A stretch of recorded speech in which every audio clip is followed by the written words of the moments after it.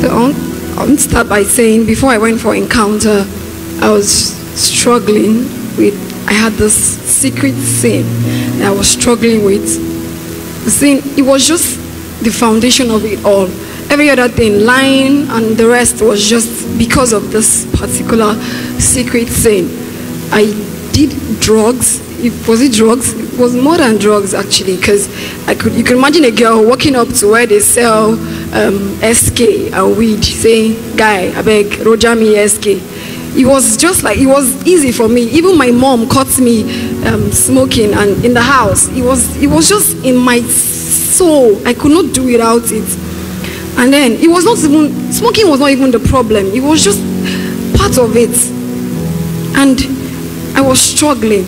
I met someone, a guy in Enugu, that was trying to bring me to Dominion City. I always attend church and all that, but I was just struggling with this thing. And then December, I said I made a decision that I was going to stop everything.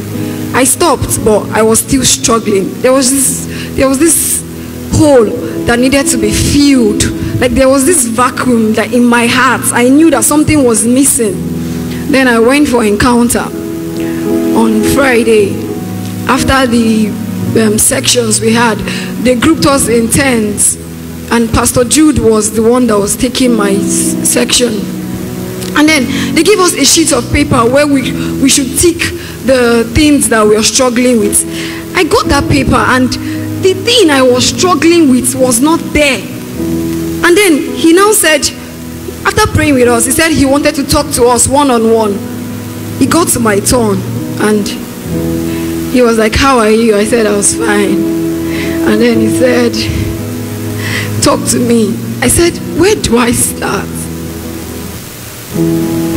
That this thing is not on this paper, it's not on this paper. And he said to me and looked at me, and he told me, "You come and see a man that has told me all my sins. He told me that, is it this thing?" And I looked, I could not say I can't say this thing to anybody. And he looked at me and he told me what I was struggling with. And I said, "Yes, this is it." I was crying because I wanted to be free. And then he prayed for me. He prayed for me, and I started shouting. I lost my voice while I was shouting. I was on the floor. Something left me. It was rolling on the floor. I could see it. It was rolling.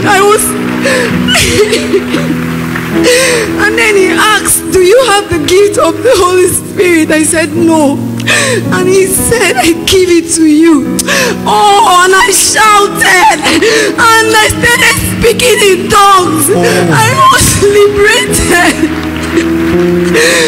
I can't explain. Nobody understands what Jesus has done for me. Nobody. Let's lift our hands and worship him. We thank you. Thank you.